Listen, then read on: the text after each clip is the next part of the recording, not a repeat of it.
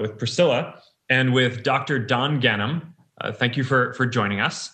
Dr. Don Ganem is an expert in infectious disease.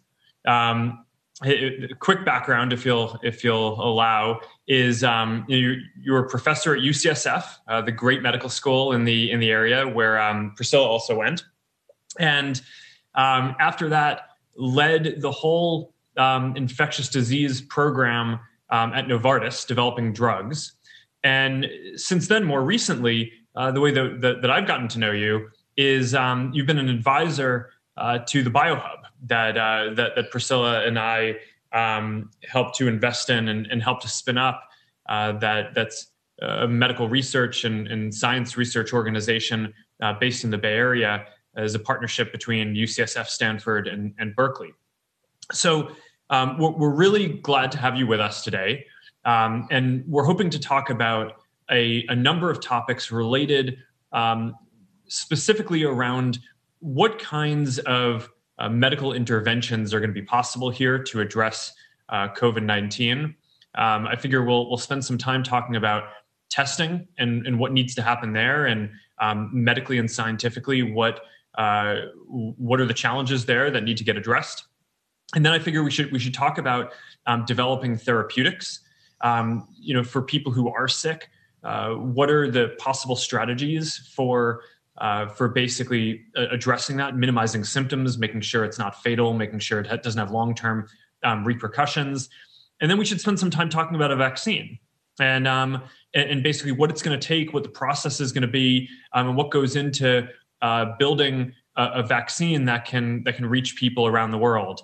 So that should take us through, I think, the whole 40 or 45 minutes that we have. But I figured maybe we should just start off with a little bit of context. And if you're up for it, you've worked on a lot of different pandemics during your career, and you're also a historian in the area, very focused on learning the lessons of history and how different countries and cities have managed different outbreaks as they've happened in the past. So I wonder, maybe you could just give us a few minutes on what you've learned from past outbreaks that you've been a part of fighting that are relevant today to the scientific and public health response. And thank you again for joining. Yeah, my pleasure. Thanks for having me, Mark and Priscilla. I am an amateur medical historian and or camp follower of medical history, really. And I think one of the reasons I am very attracted to this subject is there's a lot to learn from history. We all think we're the first generation to go through something like this. I'm on my fourth or maybe even fifth epidemic in my lifetime. In my adult medical career, I've lived through the HIV epidemic, the 2009 H1N1 influenza pandemic, and now this. Not to mention observing SARS and MERS at a distance. So, one has a chance to really reflect on what we can learn from these things. And I think there's a lot to learn here, but I'll keep it simple.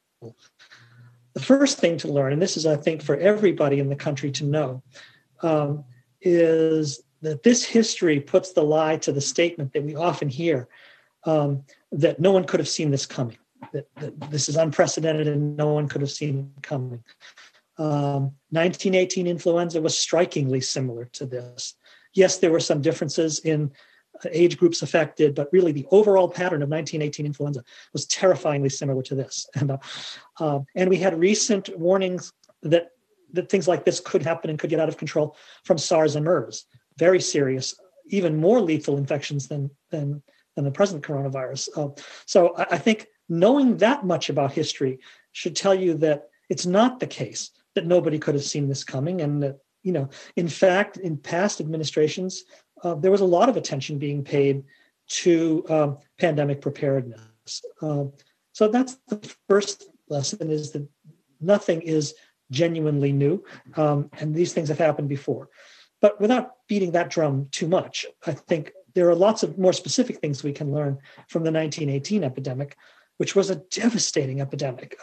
The total death toll from 1918 was, I think, 637,000 people dead, Americans dead. Okay, that was at a time when the population of this country was around 105 million, 1/3 what it is today. Okay? So now, of course, there were many reasons why the mortality was so high. There were no antibiotics. There was no ICU care. There were no ventilators. We couldn't measure blood oxygen back then, right? So we really were at a very primitive stage of our understanding. But so there are many reasons to think that our death toll won't reach those numbers. But the fact is that the situation got so bad in 1918 that people were forced to innovate with things like social distancing. Now, in 1918, the epidemic spread from the East Coast to the West Coast. So Midwestern cities had more time to prepare and more time to learn from things that happened in the East. And there's a particularly instructive, so there was a lot, just as today, there were a lot of political controversies about whether it was wise to shut down schools, churches, public gatherings, sporting events, theaters. There was a lot of concern about the economic consequences of that. But historians have gone back over this in great detail because records from that era were very, very well kept. And we know exactly how many people died every week. And there's this interesting comparison between Philadelphia and St. Louis. So Philadelphia was hit earlier and they had less time to prepare. But the mayor of Philadelphia did a reasonably good job about closing schools and theaters, bars and restaurants. But he acceded to demands of local politicians that they have a big parade in the middle of the epidemic. Because remember, this was during World War I, and there were these patriotic parades to raise money for what were called Liberty bonds, war bonds. So they had a gigantic parade down the main streets of Philadelphia. And the photographs from there, will remind you of Mardi Gras in New Orleans today. There's that high density of people out there for many hours watching this parade go by. And so despite having done a half-hearted work on social distancing, allowing that congregation to happen in the middle of this outbreak resulted in Philadelphia having twice the death rate of St. Louis, which had a very early and widespread and complete shutdown and didn't accede to the Liberty Bond parade. So that most of those, it's a striking recapitulation of the public debate we're having now of business people and tradesmen and economists saying, let's not do it. Doctors and public health people saying, let's do it. Mayors going in either direction. But the lessons from there are fairly clear. Cities like Pittsburgh and Philadelphia that didn't do it rigorously or did it late or didn't do it at all had twice the death rate of places like St. Louis that did. So I think that gave us a lot of confidence going into this, that social distancing can work. And of course, now we have many more tools that allow social distancing to be done more effectively, not the least of which are social media and video conferencing and teleconferencing and things that make it easier for at least some parts of the economy to continue to function. So what are those kinds of lessons you can learn? Don, so with social distancing, we're extrapolating some of the lessons learned of that it is in fact helpful. But what are some of the advantages that we have today in addition to ICUs that can help us actually be more effective against our current pandemic? Yeah, well, we're in a whole different situation. We have knowledge of they didn't even know what a virus was back then. Back in 1918, there was rudimentary bacteriology. We knew a lot about bacterial causes of disease. And back in 1918, the organism that was mistakenly thought to be the cause of that epidemic was Haemophilus influenzae, a bacterium that we now know produced a secondary bacterial pneumonia that complicated a lot of influenza. They mistook it for the primary cause. So we're in a much better position. We have advanced virology, genomics. Within weeks of the first reports of cases in China, there was a published nucleotide sequence of the genome, now all widely disseminated all over the earth. We have that to work with from the point of view of expressing viral genes that could be candidate vaccine elements.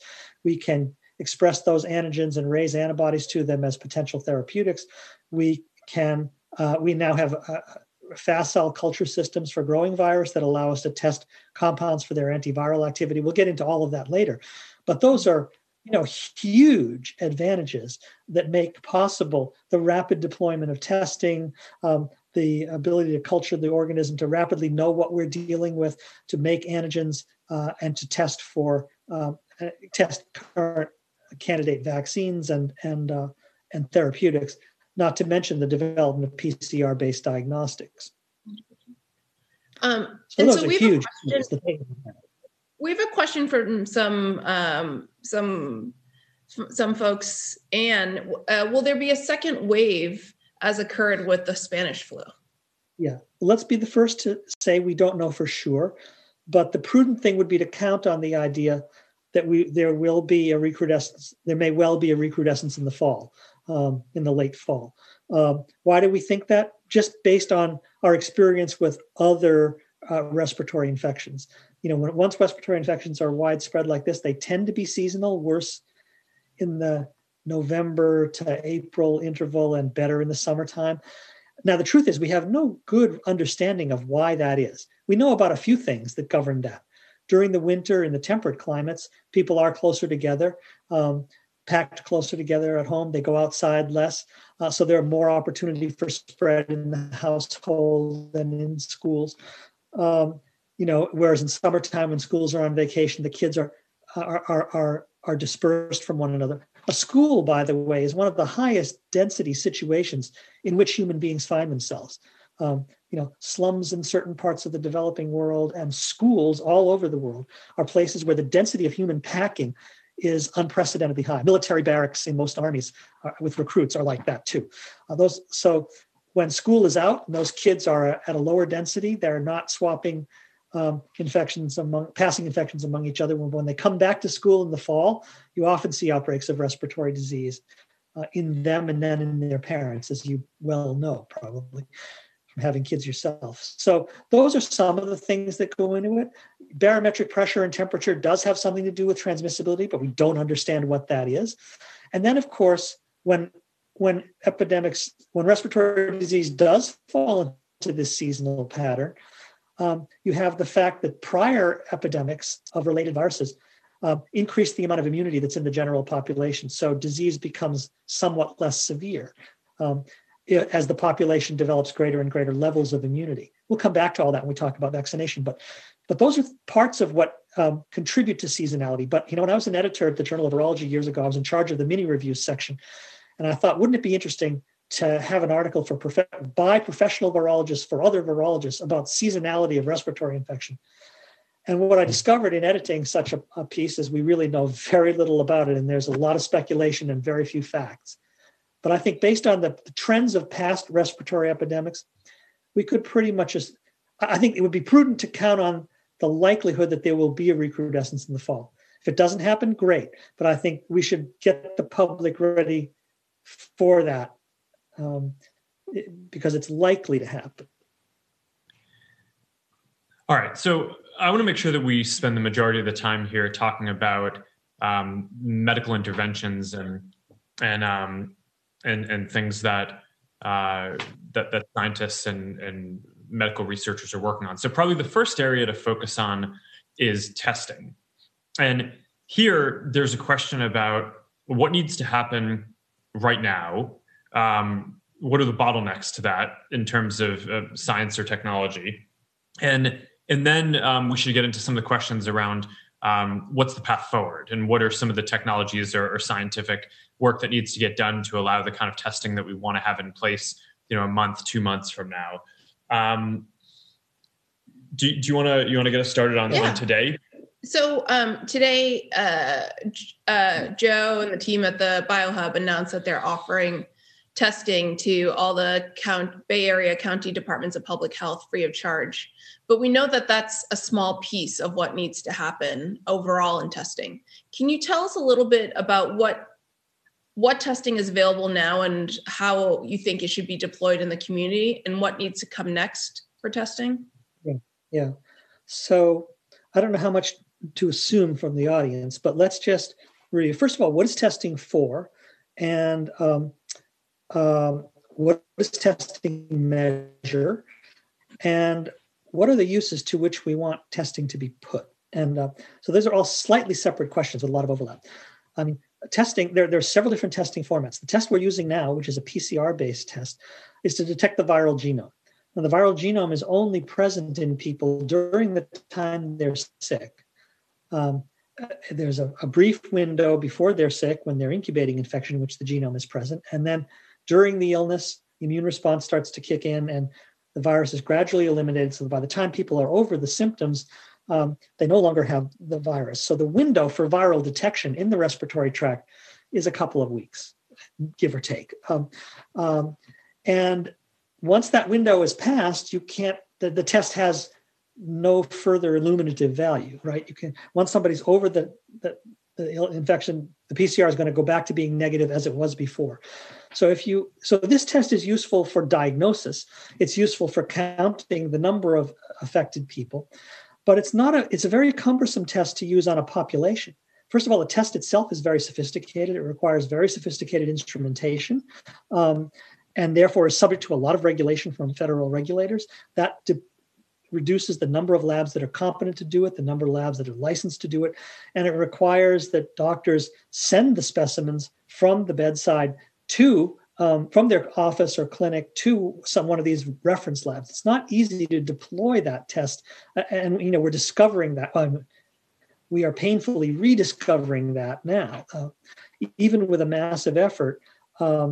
It takes time to ramp up a test like that and use it, and the test is really primarily useful for diagnosis and monitoring people who are sick. Okay, if we want to know, now there are other tests that measure different things.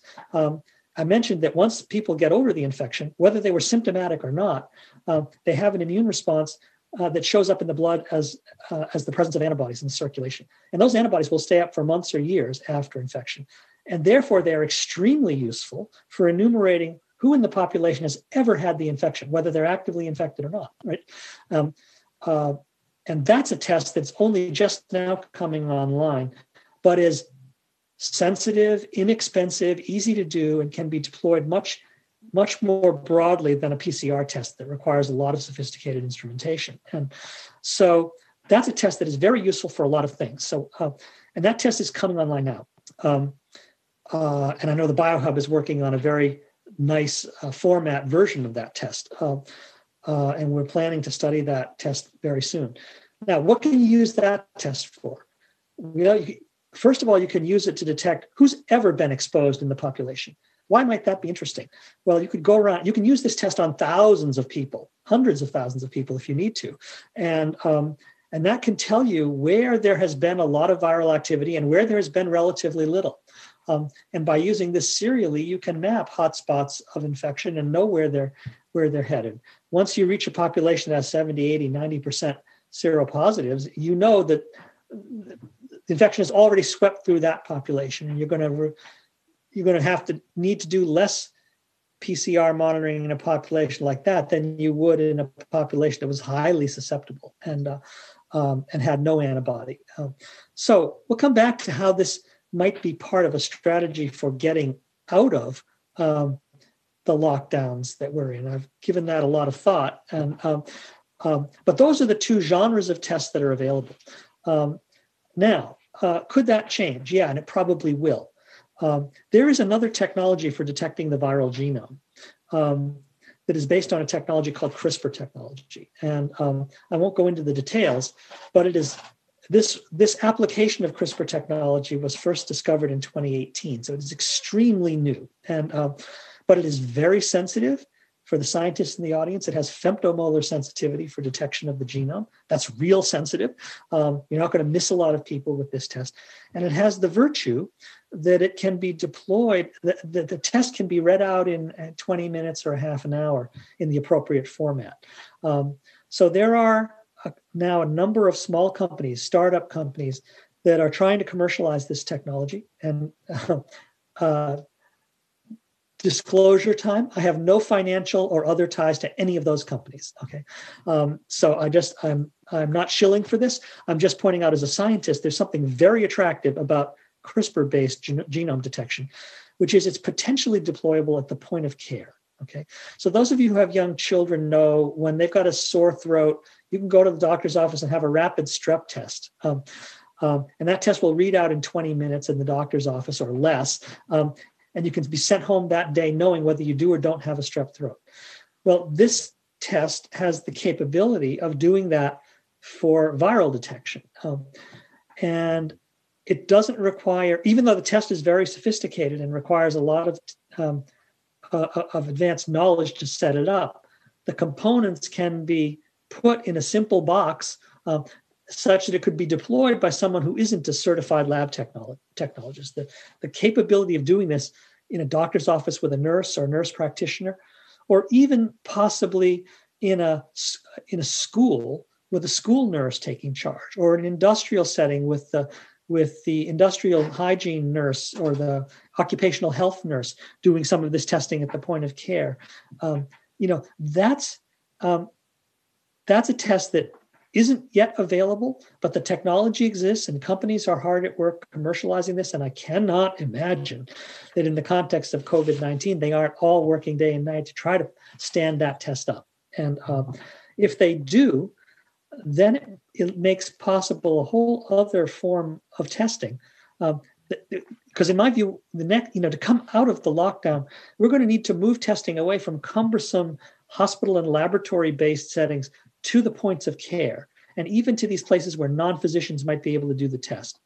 Now, I don't advocate doing this at home, because I'm afraid if we go to home-based testing like this, which a lot of entrepreneurs are interested in, I worry that the worried well will start hoarding the test kits and testing themselves every other day when it's not necessary. And we might wind up with supply chain problems that would make it difficult for the institutions and places that need point of care testing to get access to it. But that's a debate we can have. One day, home testing might become a reality, but I think the really important thing is to move testing out of these highly regulated clinical laboratory settings to the community. So one of the topics that's a good summary of the different types of testing. The PCR testing if you're currently sick, the serological or antibody testing if you've been exposed to this in the past, and a potential CRISPR approach, which we don't have yet, but could be very practical if that and accurate if it were to come to pass. One of the things that we're very focused on is the serological and antibody testing. That is important for the public health strategy as we start looking over the next few weeks towards how can society start opening up again. It's not going to be necessarily everyone at once. So being able to identify who has antibodies is going to be helpful. It'll also help answer some of the questions like you're saying around what percent of the population overall has been exposed to this and has some immunity to it now, even if they haven't had symptoms. So from your perspective, you said that this was starting to roll out now. What are the major questions and challenges ahead in that and getting that to be deployed broadly? Are they scientific? Are they kind of distribution questions? What are the big things that you're focused on there? Yeah, I don't see a lot of impediments to the widespread dissemination of serologic testing. These tests, format-wise, are very simple to do. They're traditional tests, and I think that's the questions are not. This is not going to be difficult in the way that rolling out widespread PCR testing was difficult. They're inexpensive. The formats are already familiar to all the manufacturers, and there aren't a lot of bells and whistles here. I think the real issue for us right now is to make sure. If that's the case, then why? If that was the case, then why has it taken to this point to develop it? Oh well, there's a bunch of things that have to happen. You have to have, in order to make a test for antibody, you have to be able to express the antigen.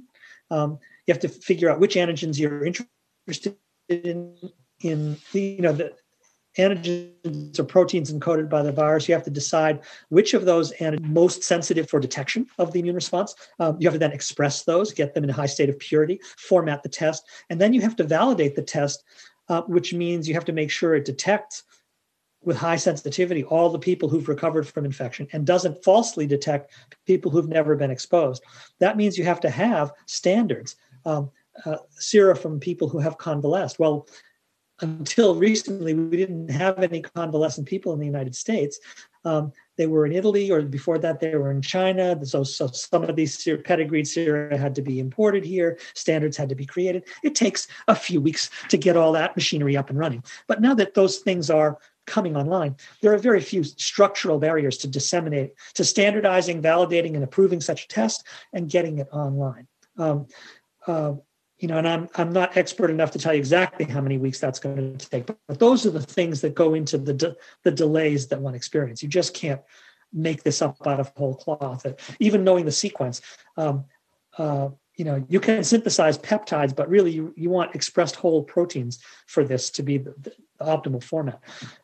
But your question raises things I do want to talk about here, which are, we need to, before we go and validate a whole bunch of these tests and then go out and start using them, we need to make sure we understand what the tests are telling us, okay? Because I'm already hearing in the lay press and on television, commentators who are equating antibody positivity with immunity. And we should recognize the fact that not all antibodies are protective against an infection. They're all made in reaction to infection. Some of them have protective value and some of them don't. Okay, so one way of looking at this is which ones can neutralize the ability of a virus to infect a cell and which ones can bind the virus but don't block it from an infection. Okay, neutralization is another word for blocking of infection.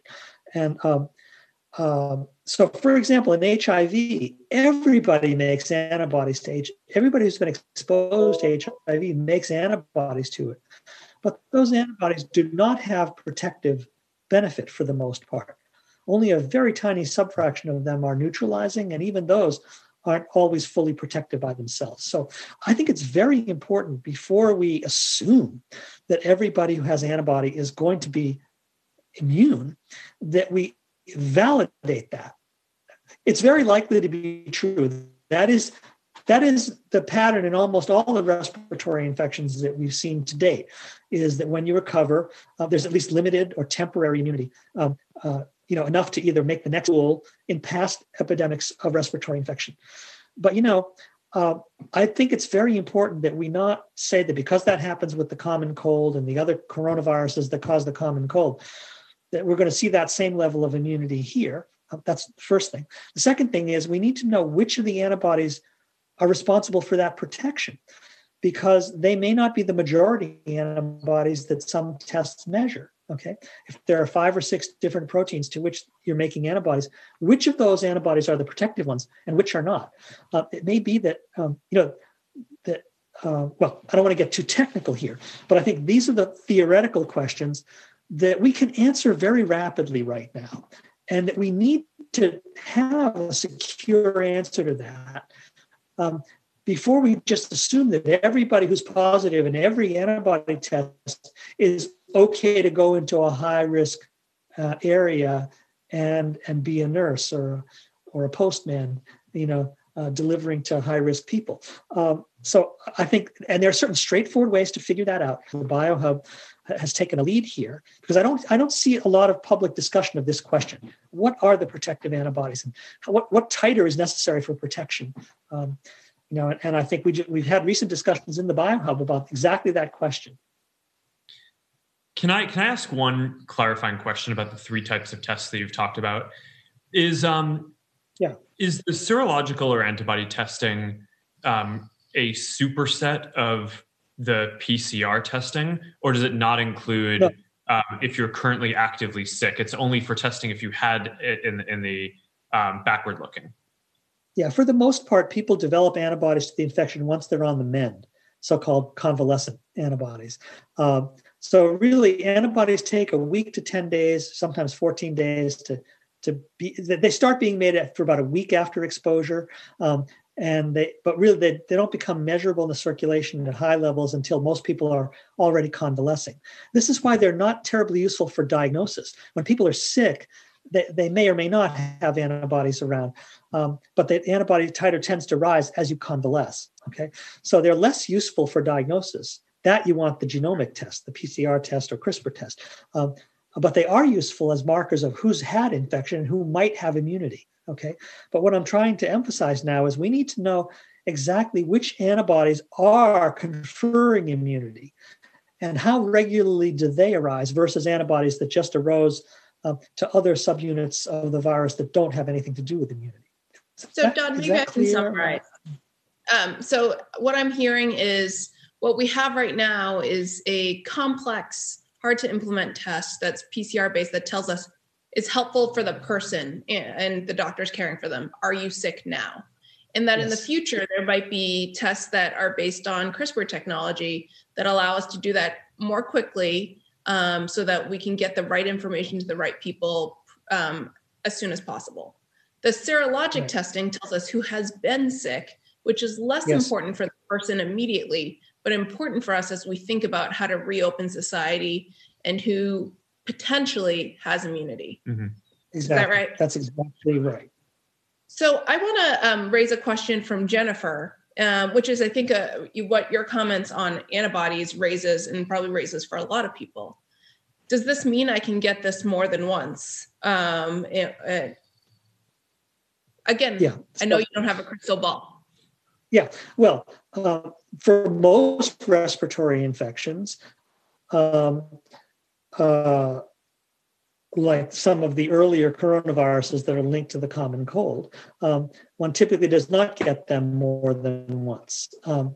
Any given virus would confer immunity to that same virus, so you wouldn't get that one again.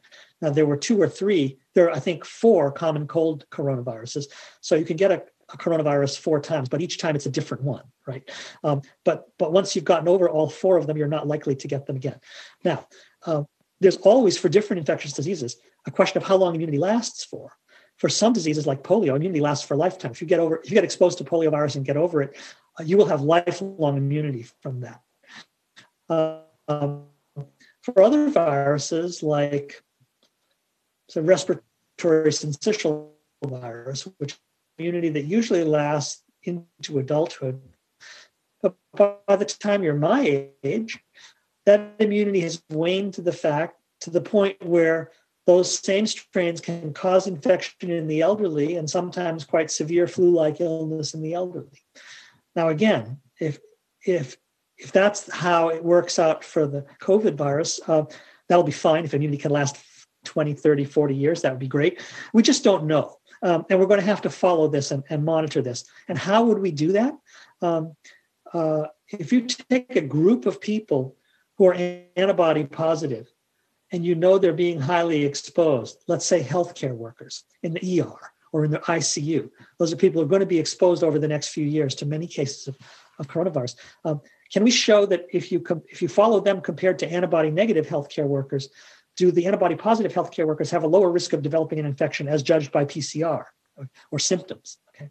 If so, then you can conclude that those antibodies are protective, and you can measure the duration of that by following these people over the years. Okay, so there are straightforward clinical studies that you can do to assess whether antibodies are protective, how protective they are, and how long that protection lasts. And what I'm advocating for, because I'm not hearing a lot of this conversation going on publicly, is we need to start doing those studies now.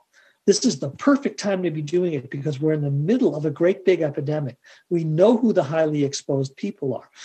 As we roll out this test, we can start ratifying healthcare workers according to whether they're antibody positive or antibody negative, and watch and see what happens to their subsequent clinical events. Do they get sick? Do they develop, if we follow them with weekly PCR, do we have a lower rate of PCR positivity in the antibody positives versus antibody negatives with equal amounts of exposure? These are straightforward studies to do right now. And I'm proud of the fact that the BioHub is thinking about launching such a study. And I hope that this conversation will encourage other groups to do it all across the country, because this is essential information if we want to put our understanding of immunity on a firm footing. It's one thing to measure antibodies in the lab. It's one thing to say that they neutralize infection in the lab. And it's another thing to say that they confer immunity. They probably do. If I had to bet, I would bet my kids' college the whole subject of coronavirus immunity on a firm footing as we go forward. All right. So I want to make sure that we have a bunch of time to talk through drug development as well. So let's move on from testing. And the two areas that I Okay. think we should cover are, one is this area around accelerating the testing of existing therapeutics to see if any of them work well or are effective for either preventing or mitigating symptoms for COVID. And then we'll get to a vaccine at the end. But, I'm curious, it would be useful for you to take the audience through what the process is for considering all of the compounds that are out there that might potentially be useful for this, and figuring out if any of them actually are statistically useful for this, if there are combinations of drugs, like what we've seen with HIV, where you have a set of drugs together that kind of have compounding benefits. What's the process for figuring this out, and also what's the time frame for if we're optimistic or even just realistic? What should we expect in terms of how this will play out? Yeah. So there's 2 or 3 ways to go about this. One is to take all the drugs that we know have been licensed by the FDA for all conditions that are out there in medicine, and test and see if by chance any of them happen to inhibit replication of the virus in culture. That is something that's very straightforward to do. Nowadays can be done in academic labs, but even faster in an industry lab. This is often done with advanced robotic instrumentation.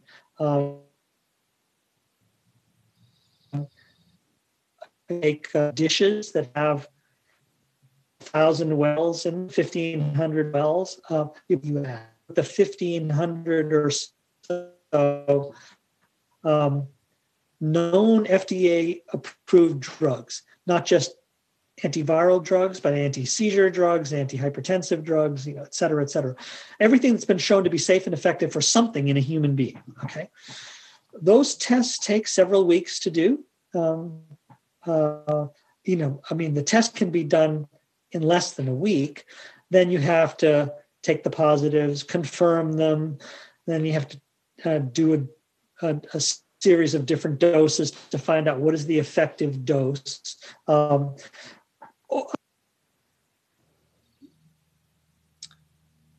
Don, it looks like we've lost at least your video for a second. We're still connected? No, I think we lost Don, but while he's coming back online, do you want to give a quick summary of what he just went through? Because it cut in and out, so it might have been hard for people to see that.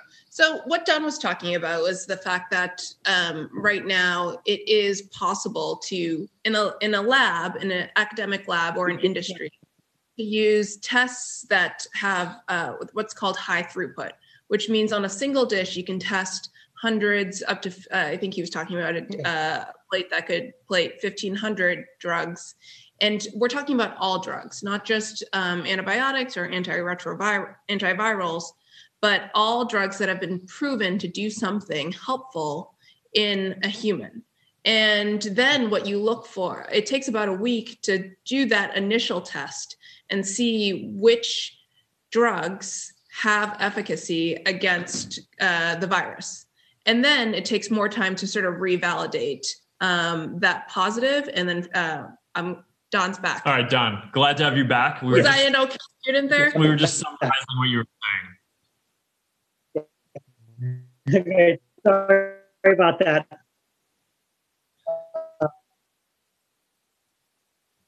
I'm getting another message that our internet connects and getting the dose right. Now, it's important to realize that so one can do that for all the FDA-approved drugs. Now, I've already seen 1 or 2 publications that have done that already, okay? Publication from France. And this is where hydroxychloroquine and azithromycin came from.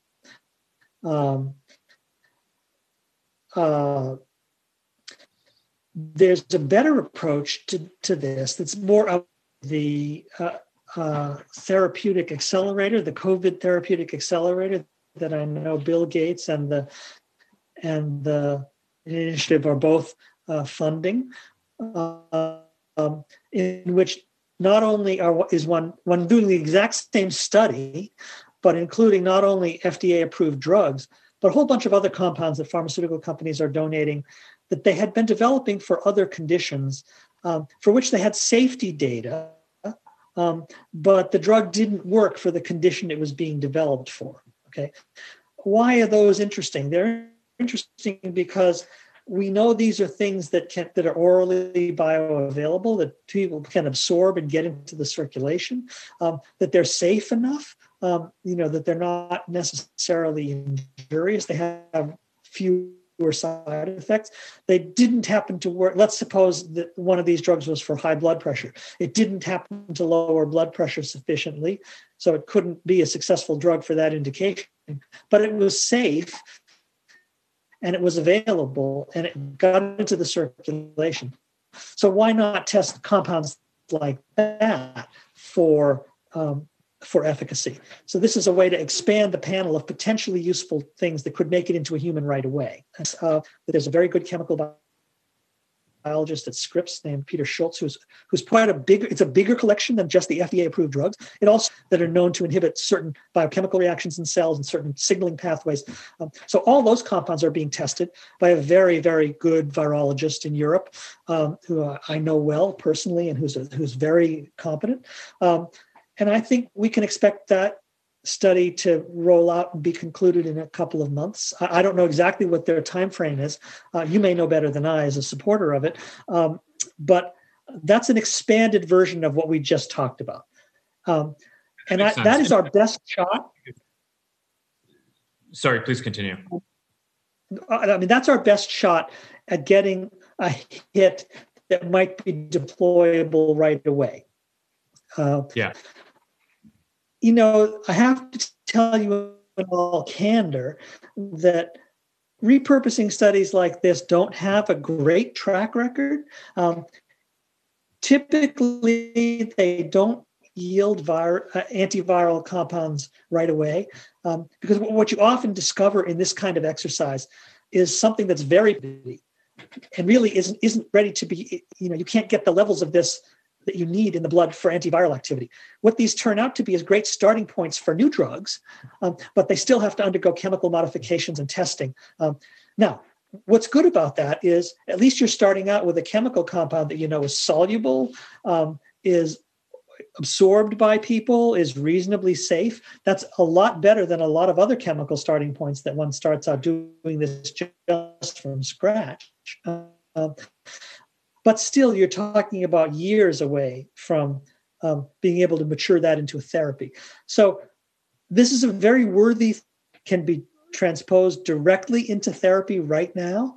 So that's a shot on goal you just absolutely have to take, right? You can't not do something like this.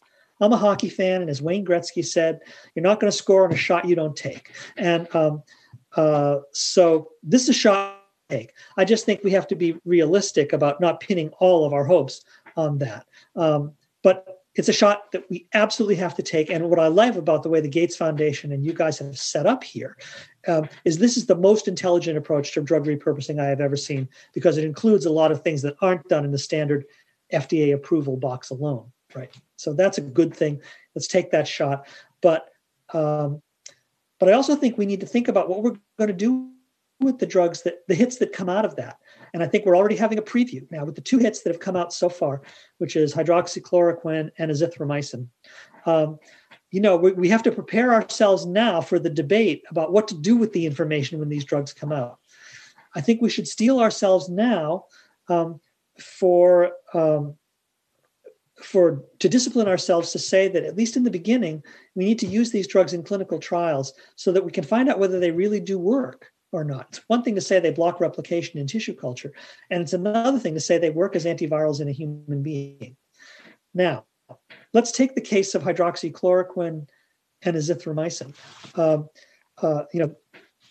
Of course, as somebody who practiced medicine for many years, I know that when you have a life-threatening illness and people are failing, there's a temptation and a desire to want to do everything you can, to throw everything that you can that might be safe and might be effective at these. And I don't dispute that use. Okay, that's a legitimate thing to do. And for docs who are out in the community, in a community hospital who have no alternatives at their disposal, perfectly reasonable to use the drugs that way. But I think we also have to make sure that at least in our academic centers and our university hospitals, we are simultaneously with that doing clinical trials in which there are randomized controls in which people get the standard of care versus standard of care plus the drug. So we can find out, does the drug really work? And how effective is the drug? Is the drug going to be effective as monotherapy, or do we have to use it in combination? And if so, what's the best combination? And there's even more important questions to be asking, which is not only does the drug work, yes or no, and how well does it work, but what is the optimal way to use the drug? So let's take the case of hydroxychloroquine. It's not a very potent compound. It's a micromolar inhibitor of replication. A lot of the drugs we use in clinical practice are nanomolar inhibitors. On the other hand, it is absorbed. Micromolar levels are achievable in the blood. So it's an open question whether this could be a good antiviral or not. There's a reasonable scientific basis for trying chloroquine in this infection. But let's be honest, chloroquine also is active against dengue in culture. It's active against chikungunya in culture, and the clinical trials in both of those diseases were unsuccessful. So having it work in tissue culture is no assurance it's going to work in a human being. So let me see if even if it does work, let me just finish here. Even if it does work, is the very sick person in the ICU the best person to be using that drug on? Let me amplify on this because this is going to be a theme for a lot of antivirals. We know that the peak period of viral replication in this condition is early in the disease, when people are still either asymptomatic or very early once they've started to have a cough and a bit of a fever. The door just slammed behind us. The wind blew it. And as the disease progresses, as people get sicker and sicker and get admitted to the hospital, viral titers tend to be going down by PCR as they get sicker. And by a week or 8 days into the illness, oftentimes it's hard to get any virus out of the patient by culture, although the PCRs are still positive. The genome is still around, but infectivity has gone way down. By the time people are at day 7, day 8, day 9 of the illness, which is around the time that those who are destined to get very sick are being transferred to the ICU. Okay. Now, if that's the case, does it make sense to be using antivirals in those very, very sick people in whom viral replication is already trending down? Or would it have been better to use it when they were still very mildly affected earlier in the disease when there is more replication, right? So now that's a very important question. Maybe a drug like hydroxychloroquine might be less effective used in advanced disease and might be more effective when used earlier in the disease. Or maybe it'll be the opposite, who knows? But the point is that the only way you're going to learn whether the drug works and how best to use it is in a clinical trial setting. So I'm sympathetic to those people who want to use it in an uncontrolled setting, and I think that's okay. But we can't let that use supersede the use in a clinical trial. And that needs to be the case going forward for all the other hits that come out of the therapeutic accelerator. We have to commit to that, okay? And what I worry about is when there's a run on the drug like there is now, you get to a point where patients and their families don't want to be randomized. They don't want to be in the control group, and in which case a clinical trial becomes very difficult to do. And that's something that people who are not clinicians don't think about. Don, I want to make sure that we get to vaccines too. Do you want to just quickly summarize that for 30 seconds and then we can move on to vaccines? Yeah. So I just want to, from the start, is really that there are efforts, including the Therapeutics Accelerator, where we're screening all drugs that are known to be safe in humans and seeing in a dish whether or not they're effective against coronavirus. That is not equivalent to being safe or effective. Not equivalent to being effective against coronavirus in a person. There are bioavailability questions. There are questions about dosages and whether or not they're realistic.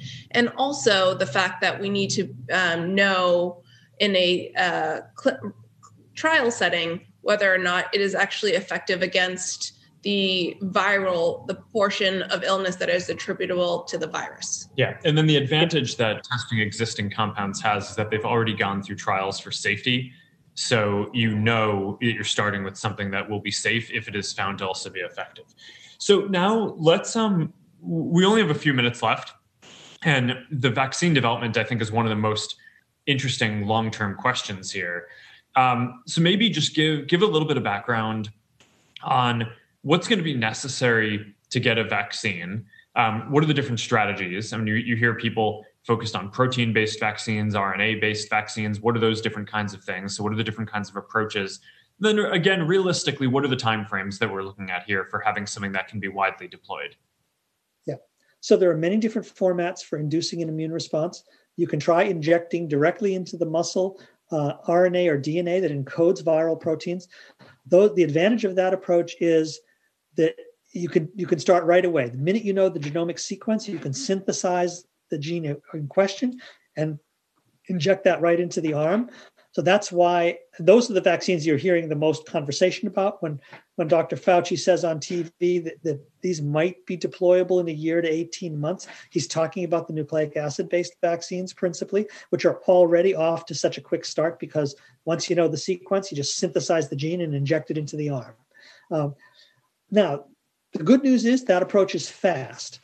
The caveat here is that in influenza, where we have some experience with this, nucleic acid vaccines, DNA-based vaccines work very well in mice, but haven't worked so well in larger animals and humans. And we're not entirely sure why that is. They still got a shot here. Every infection is different. They might work here, and you absolutely need to try it. But I think we can't rely on that just because it's quick. Doesn't mean it should be our only approach. I think this is a case where you want to be shooting every arrow in the quiver. That means protein-based vaccines. It means expressing viral proteins and looking at their ability to induce an immune response. You have to choose which protein you want to use or which collection of proteins you want to use. I think in this case, we mostly want to use the surface protein of the virus because we know that's the thing that binds to the receptor, and that binding to the receptor is imperative for infection, and that's an event that happens outside the cell and therefore can be blocked by an antibody. So using the spike-glycoprotein or S protein, that's key. And you can do that by either expressing S protein and purifying the protein in recombinant yeast or higher cells, and then injecting the pure protein into people. You could try growing up whole virus particles and inactivating them with chemicals or heat or detergent, and using the disrupted virus particle itself. It's no longer infectious to induce. That has the advantage of not making any guesses about what the optimal antigen would be, but is, of course, much more complicated to do and requires biosafety and containment. But a killed virus like that would be analogous to the Salk vaccine for polio. And then there's other approaches where you take the viral gene for the surface protein and clone it into a harmless virus that has been used for other vaccines like adenovirus or certain forms of smallpox vaccine. And then what you're injecting into a person is the adenovirus that expresses that envelope protein. So these are all possible strategies for vaccination. And what I would say is, given the urgency of this situation, the government should be, and industry should be pursuing all of these lanes simultaneously. We don't have time to figure out, to make guesses in advance what's going to be the optimal approach. This is a very empiric subject. We need to test them all. And I'm very confident that that's going to happen. But we need to be sure that there's federal oversight of this and that every one of these approaches is being taken. Because even though some are faster than others, we really don't know what's going to be the most successful approach. And 18 months is the earliest any of these are going to come online. But I think, we've got to make a full court press. Every arrow from the quiver needs to be shot.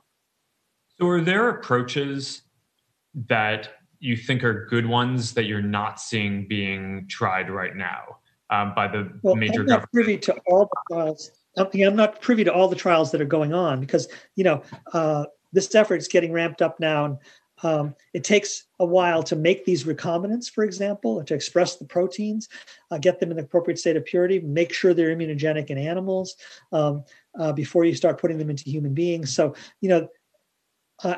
this isn't always public information until a clinical trial is set up. And so I'm assuming that because I have great faith in Dr. Fauci and I know him to be extremely well-informed immunologist, viral immunologist, I cannot imagine we are not doing all of these things, but I just think the public should know that this should be an all hands on deck effort. And I don't happen to know whether every single one of the vectors I just mentioned are being tested. I'd be surprised, however, if they were not. So in terms of timing, you gave this time frame of potentially around 18 months for having this online. At the early. Can you give, so that's a little more conservative than some of the other estimates that we'd heard, that it might be ready in the first half of next year. Is what you're talking about that the time frame for this being widely available in the U.S., for example, or are you talking about deployable in the U.S. up into billions of doses to be able to administer around the world? Well, you can't ramp up something into the billions of doses range until you're certain that it is both safe and efficacious, right? And it's just not economically viable to do that for 16 different preparations. And so I think, to me, what I've heard Dr. Fauci say publicly is 12 to 18 months to deployment at the earliest. If the nucleic acid-based vaccines work, you're at the 12-month end of that range for deployment. Now, I don't know if he's talking about deployment globally or if he's talking about deployment in the U.S., because obviously the scale-up necessary for global distribution is quite profound. But there are also many other institutions that can participate in that scale-up. There are lots of biotech firms in India and China that specialize in the production of high-volume, low-margin products like vaccines. And I think that most vaccine manufacturers would be inclined to partner with a whole series of those enterprises in order to make the global distribution, possible, which is, it's what it's going to take. But I think that 12 to 18 month time frame, which I think is itself an optimistic one, is for American deployment. And then what do you think, just typically from your time in industry, how long do you think it would take to be able to scale up, to be able to deliver this globally in billions of doses after that? Yeah. I'm really not sure I can answer that question. By the time I was at Novartis got out of sold its vaccine business to another manufacturer. So I was never deeply involved in the manufacturing part of vaccine production. But it's a big endeavor to scale up. And my guess is that a variety of generic firms overseas would be taking that responsibility on in partnership with their American or European counterparts. I don't think any single company could probably meet the entire global demand. But these are things that I'd be speculating about. I wouldn't want to put a timeline on that. You could bet it would be a very high priority and banked fully by governments and charities as well as the private sector. Yeah. So I want to be sensitive to time because we've been going for about an hour. But before we wrap up, is there anything that we haven't gotten a chance to cover that you want to make sure that we cover, or anything that you want to reinforce? No, I think we've pretty much hit all the high points. All right. We haven't talked much about what strategies, how you would deploy these to come out of an epidemic, but that's probably going to take a little bit of time. But I think these are the tests that we need to have, and we need to understand how to use them in order to think about how to come out of a lockdown. What would a staged exit from a lockdown look like? Maybe we save that for another time. Yeah, I think that'll be one of the next of the next lives that we do. We'll probably be on that topic. Anyway, Don, thank you so much for joining us. This has been really interesting, and we covered a lot of ground. So thank you not only for joining us today and helping to explain some of these ideas about what needs to happen to people broadly, but I also appreciate the work that you're doing as an important advisor to the BioHub and helping with the efforts there. So thank you for everything that you do. It's great to see you. Thanks, Stay Don. well. Stay well. Thank you very much. My pleasure. Joining us. Thanks for having me. For everyone on the stream, I hope you're all staying well, staying healthy and safe. And we will see you all soon.